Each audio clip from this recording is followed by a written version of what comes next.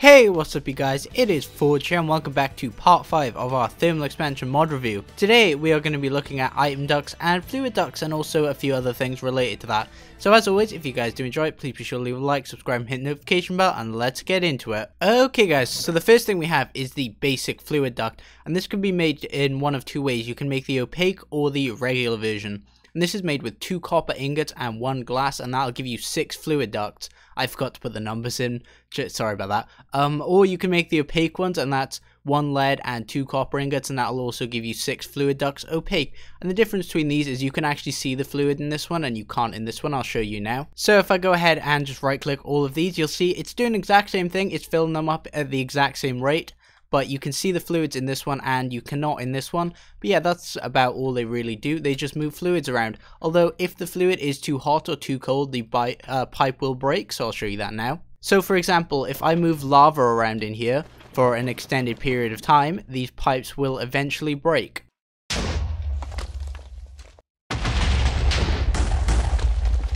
Like that. Okay guys, and then we have the hardened fluid ducts, and these can just basically transfer fluids of a higher temperature, so like the lava and the gelid cryothium, without actually exploding. These are made with 1 hardened glass, 2 invar, and that'll give you 6 of these. All of these are 6 recipes. And then you can make the hardened fluid duct opaque with a lead ingot and 2 invar ingots. And yeah, so these can move basically hotter and colder fluids than these guys. That's about all that's different with these. Okay guys, the next thing we have is the signalum plated fluid ducts, and the difference between these is they are able to transfer RF as well as fluids within them. So these are made with obviously the hardened fluid ducts, and then you can do 1 hardened fluid duct, 3 signalum nuggets and 3 electrum nuggets, and you will upgrade 1. You can do this basically with 3 hardened fluid ducts, an electrum ingot and a signalum ingot, and that'll give you 3 of the signalum plated fluid ducts. And then you can do the same with the opaque ones. And yeah, basically all these allow you to do is transfer energy and liquids through the same pipe. Okay guys, the next thing we have is the super laminar fluid duct, and these can be both made of the opaque and non-opaque variety. The difference is in the crafting, and that is basically just using a hardened fluid duct and putting either the opaque or the regular one in. And this is just made with 4 hardened glass around and then 4 bronze ingots. And these basically have a limitless transfer rate when pressurized. That just means they have limitless transfer rate as long as they're all connected to a system. And with all of these, you are able to actually change them between the opaque and the regular version. And that is just by adding, and this is just a 1 crafting recipe by the way. But with these ones, yeah, you can transfer between the two without crafting them. So if you put 6 fluid duct, just regular ones, and lead ingot, you will get the opaque ones. And inversely, you can do the same thing with the regular glass, and that'll make it opaque. The difference is between these ones here, the regular ones, and the more advanced ones, is you need hardened glass to change between the opaque version and to the non-opaque version. Moving on, we have the item ducts, and again, these come in the opaque and the regular version. The difference is obviously you can see the items again, but also they can reduce lag, same with the fluid duct if you have the opaque versions, because there's not a bunch of fluids and items moving through the pipes all the time, but it depends what you prefer. With the item duct though, the non-opaque version is made with 2 tin ingots and a piece of hardened glass, bit more expensive, and then the opaque version is made with 2 tin ingots and a lead ingot, and these basically just move items. But, you know, they can't just move all items out of everything. Most of these machines have, like, outputs and inputs. So if we set that to be the output there, and this to be the input here, then you'll see that we can just connect these two up with the item ducts, and they will actually move anything that comes through, like iron ore, for example. So if I chucked that in there and smelted that through, then it would eventually transport through, because there is an input, an output, and then input on the other end, like so. And yeah, but if you want to do things for like strong boxes and stuff, you'll notice if I place the iron ingot in here and just place this in the middle, or this one, either one, it won't actually move this because there's no actual output in this chest, and we're going to fix that now. So to achieve this, we're going to need something called a servo, and this basically extracts fluids and items from something. So yeah, these can be used on fluid ducts as well, and I'll show you in a minute how these work as well. and these are just made with 2 iron nuggets, 1 glass, 1 redstone, and 2 iron ingots, and this will give you a regular servo, and this has an extract rate of 3 seconds, max stack size of 8. You can read all the information there if you press shift on it. And then you can upgrade to the hardened servo, and this is made with an iron ingot, 2 iron nuggets, 1 glass, 2 invar ingots, and 1 redstone. And again, you can see this has a slightly faster extraction rate and a bigger stack size. Also, they have bigger blacklists as well as you make them bigger, or whitelists, depends how you look at them. You can also just straight away upgrade from the regular servo to the hardened servo just by putting a regular servo and an invar ingot together. Then we have the reinforced servo, and again, you can see it has a faster extraction time and a bigger max stack size, etc, etc. It has more filter options. But this is made with 2 iron nuggets, a piece of glass, 2 electrum ingots, and a redstone, and that'll give you 2. Or we can come over to here, and you can combine either the servo and an electrum ingot, the regular one, or you can combine the hardened servo and the electrum ingot to get one. So to show this, yeah, it's more like this than both of them. I was just doing this to make my life a bit easier, although it hasn't really. So then we have the signalum servo, and this is made with, again, there's a pattern emerging here, 1 glass, 2 iron nuggets, a redstone, and 2 signalum ingots, and this will give you the signalum servo, and you can do the same again with the regular servo, hardened servo, or reinforced servo. Combine it with the signalum ingot. And then obviously we have the resonance servo again, and this is made with 1 glass, 2 iron nuggets, 2 enderium ingots, and 1 redstone, and that'll give you 2 of the redstone servos. And as you can see, has a faster extraction rate as does this one. They're actually the same extraction rate between the top 2. There's just a speed boost in that one that's times 3 as opposed to times 2. So yeah, and then obviously you can upgrade them again. So if we grab this resonance servo now and go like this, we actually have a few options in here. We have the blacklist, so if I go ahead and grab some iron right now, and we threw that in there and left it on blacklist. You can left click or right click to toggle between blacklist and whitelist mode. We'll leave it on blacklist mode.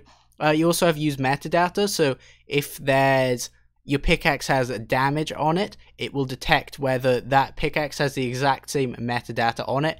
If you don't want that, then you can turn off the metadata and put ignore metadata on. Same with MBT. MBT data is basically just the item's binary tag, so you can't actually see it in this version, but in newer Minecraft versions you can see like the numbers on the end, and if you had like 2 different tins in your pack, it would be able to tell the difference between the 2 tins, as well as the ore dictionary, and also there's the mod owner as well, so you can sort between that in that way as well. Also, it has like a nearest first, furthest first, random, round robin type thing. So if it's on nearest first, it'll go to the nearest inventory. If we have it another one here, these can also connect, by the way. I just forgot to mention that. Yeah, this will go to the nearest, so this one here. If we had it on furthest, it would come down to here first. If we had it on random, it would go basically choose between the 2. And round robin means one will go in there, then the next one will go in there, and then one will go in there. So that's kind of handy. You can also decrease the stack size, shift and right click, left click, and you can decrease by 16. Right click and you can increase by or decrease by 4. Shift and right click, that is. Normal, and you can do by 1. Normal right click and you can do by 1 as well. But yeah, we're just gonna go ahead and leave that on 64. But yeah, you'll notice it has this redstone control circuit, and you'll notice the iron hasn't actually moved. And even if we set it onto the whitelist, it won't actually move because we haven't actually got this thing on. Now that it's on high, if I placed a redstone torch here, this thing would actually go on through. If I set it on low, then it'll go on through anyway, and if we set it on ignore, then it'll completely just ignore redstone. But if we go ahead and switch this to blacklist, you'll notice this iron doesn't actually move now because it's blacklisted in the filter. But if we go ahead and switch it to whitelist, you'll notice that it will move all the iron through into that strongbox. You can also use these on tanks, so you don't actually have to output through the bottom. If I just turn that on, then it will go ahead and start moving the water. If I didn't actually have the servo though, nothing would happen because the actual input and output of this tank is actually on the bottom. Okay guys, so the next thing we have is the vacuum item duct, and this is made with an item duct and 3 silver nuggets, and this basically decreases the path length, dramatically. And I will explain to you guys what that actually means in a second. But we also have the opaque version, which is just made with a regular item duct opaque and 3 silver nuggets. We also have the dense item duct, which increases the path length dramatically again. This is made with a regular item duct, and this is the regular version, and 3 lead nuggets. And you can also make the opaque version. So I'm going to show you how these guys work now. So I have a set of item ducts set up here. And we have everything on normal. We have the redstone control off, so this thing is on. We have this on nearest first, so it's established it should go into this strong box. Yes, this stone should. And it does. What the vacuum and dense item ducts do is they change that. So if I place the vacuum item duct down here now, and put the stone in here and threw it in here, we'd notice it would go down here. And that's because this thing is basically telling this servo, this item duct is a lot closer than this one.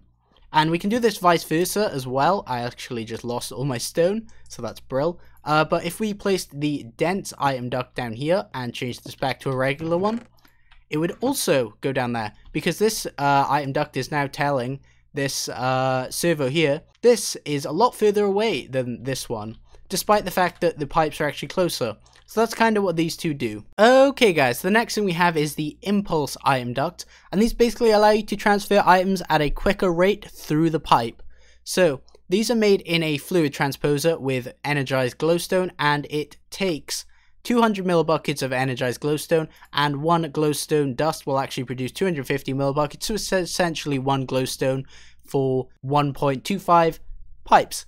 And these are made by putting an item duct or an opaque item duct, depends if you want the opaque or regular version, in a fluid transposer with energized glowstone. So to demonstrate this, I have decreased the stack size of this down to 1. I set this to high, so when I switch this on, these will turn on exactly the same time, and they each have a stack of granite to move. So I'm going to go ahead and flip this on, and you'll notice these items are kind of moving at a regular pace, and these ones are kind of shooting through the item duct. And as you can see, they are basically filling up this one a lot quicker than this one, because the items are traveling a lot quicker through the item duct. So as you can see, they both finished around the same time actually, which was a little surprising to me. I think it might be more to do with how fast the item duct actually moves it through the pipe. So I think it would make more of a difference over a greater difference, but it was about a second in it at this length, but I think at a longer distance it would actually make a more significant difference. But for right now, I think that was pretty conclusive, to be honest with you guys. I'm not sure if you agree. Yeah, these are a bit faster, the impulse ones, but I think over a longer distance it would make a greater difference. And then obviously we have the vacuum impulse item duct, because it wasn't complicated enough already. Yeah, they're gonna start combining a lot of words together, and basically what this thing does is it acts as a vacuum item duct and an impulse item duct, and it's essentially made with a impulse item duct surrounded by 3 silver nuggets, and this basically does the same thing as the vacuum one before, but it's an impulse one as well, so things just travel faster through it. And again, we have the opaque version, and there's also the dense impulse item duct. So this works the same as the dense item duct and the impulse put together again, essentially. So this is made with an impulse item duct and 3 lead nuggets, and we have the opaque version as well. And next we have the signalum plated item duct. So basically these act like the fluid ducts, the signalum plated fluid ducts. They are able to transfer items and RF, so redstone flux, and 4000 RF per tick. So this is made with 1 item duct and 3 signalum nuggets and 3 electrum nuggets, and that'll give you 1 of the signalum plated item duct. And then we have the 3 recipe, which is made with 3 item ducts, an electrum ingot, and a signalum ingot, and that'll give you 3 of them. And again, you can do this with the opaque version, and these just transfer energy and items, as I said at the beginning. So the next thing we have is the vacuum signalum plated item duct. You can see where this is going. They kind of all just combine together to make an ultimate item duct. So this is made with obviously a signalum plated item duct and 3 silver nuggets, and there's obviously the opaque version. There's always the opaque version, which is just made with the opaque version of the item duct that I have stated in the crafting recipe.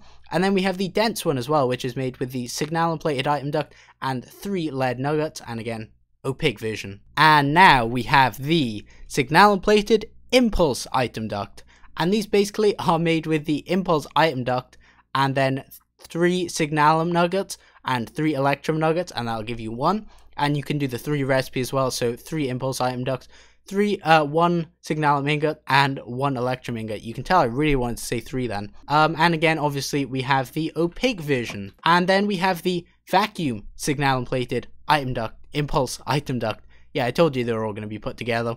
So this is made with a signalum plated impulse item duct and 3 silver nuggets. And again, we have the opaque version. And then we have the dense signalum plated impulse item duct. And this is basically made with a signalum plated impulse item duct and 3 lead nuggets. And again, we have the opaque version. The next thing we have is these structural ducts. And these provide structure basically. They're used as a crafting recipe for something else. And these are made with 1 lead ingot and 2 iron nuggets, and that'll give you 6. And what these are used for are actually to combine a block with a structural duct to make a cover. And you do this by just combining a structural duct with any compatible block, so stone for this example, and you'll get 6 of that cover. And these basically act as covers for the item duct. So if I place this on here, you'll notice it's actually covering up the item duct like so, and around it, so it just doesn't look like it's there. You can kind of have these things kind of flush with the wall, or like anything like that really. The only thing is you can't actually place them to hide them behind chests, only next to them. And if there's like a block here, like this lever, you can't actually place them on there. But yeah, that's basically what these covers do. Okay guys, so the next thing we have are going to be covering is these viaducts. And the first thing you're going to need is these viaducts untreated, and these basically transfer players. That's pretty simple, isn't it? So these are made with 4 hardened glass and 4 bronze ingots, and that'll give you an untreated viaduct. The next thing you're going to need is this blitz powder, and this is got by either crafting or pulverizing a blitz rod. You get 2 for crafting and 4 for the pulverizing, and these are got from blitzes, the mob from the mod. And then you can make this erothium dust, and this is made with 2 blitz powder, 1 redstone, and 1 niter, and that'll give you 2 erothium dust. And then in the magma crucible, we're going to melt this erothium dust down to I can't even say that, and that'll give you 250 millibuckets of it. And then you can obviously bucket it up into the, I'm not even going to try and say that bucket. That's what I'm going to call it. Or you can combine it with these viaducts untreated to actually make a viaduct. And this takes 100 millibuckets per viaduct, so this makes 2.5 per erothium dust. And yeah, in the fluid transposer that basically is. And you get yourself a viaduct. And to set up these viaducts, simply just place them like so, and you can have them like anything. And you're going to need a crescent hammer once again. And these are to create access points. So if you right click with a crescent hammer, it will actually create an access point. And you can create an exit point again, or another access point here. And you can create them along the thing, which I didn't mean to do that for. But yeah, you can create them along the viaduct as well. So if I come in here, and you'll see there are 2 different exits. So if I click on that one, it'll take me to here. It puts the closest one first. And if I click on that one, it'll take me through here. And that's essentially how you set these things up. They just act as kind of like a viaduct system. And you can actually name these things by clicking on them and then pressing config and then calling it like 1 and then doing that. So now this is actually named number 1. So if I came in here, you'd see number 1 is right here, and that would take me to number 1. If I clicked on config here and put this to number 2, and then this one to number 3, then we'd actually know where we were going, as opposed to unnamed and unnamed. So if we wanted to go to number 2, it would take us here. If we wanted to go back to number 3, and you can use these in your base. You can just connect yourself up. Okay guys, the next thing we have is actually this long range viaduct, and this basically transports the player faster. So these are useful for over long range, and these are made with 4 hardened glass and 4 lead ingots. And yeah, you can't actually connect these 2 together though, and these can't actually be used as an access port. They're only for transport. To actually connect these 2 guys up, you need a long range linking viaduct, and this is made with 1000 millibuckets of resonant ender and a viaduct in a fluid transposer basically, and you can get yourself a long range. And essentially what you do is you place your regular viaduct, then you place your long range linking viaduct. This also can't be used as an exit. And then you place your long range viaducts. I meant to place long range, not linking ones. And you can place these as long as you like. And then on the end of where you want to go. So if you wanted an output here, then you would place it right there. And you can't actually have more than one coming off the sides of these long range ones, only off the regular ones, they can split, then you'd place your regular viaduct, and obviously then you'd have to open up the ends like so, and then they should connect as long as you right click on them both like so to make sure they are actually connecting on both sides. And then if I click on here, I travel slightly faster through the center point here, the long range one, and than I would through the regular viaduct. So that's why it's kind of advantageous to have the long range ones if you plan on traveling over long distances. Well, okay then guys, we have covered quite a few things today. We've covered item ducts, servos, fluid ducts, and viaducts all in this video, plus covers. So yeah, I hope you guys did enjoy, and if you did, please be sure to leave a like, subscribe, and hit the notification bell, and I hope you did find this useful, and I'll see you guys next time. Bye bye.